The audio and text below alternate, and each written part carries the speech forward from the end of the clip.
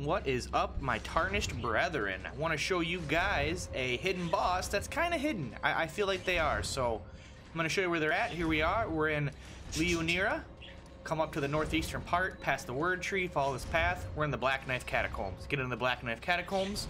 Unique thing about this place is there's necromancers that make skeletons never die, even if you hit them when they're on the ground. So you got to kill those necromancers in order to kill the skeletons. We come to this room here with the big black blades, Black Knife Catacombs. You ride the blade up to this platform, kill the dude up here. Now we're gonna follow it all the way to the back.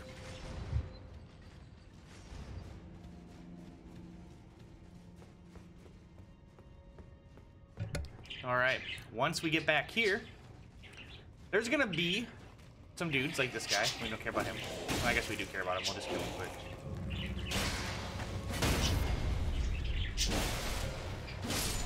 Okay, anyway, so he's dead. So anyway, this is the way down to complete the puzzle. But there's gonna be a wall here.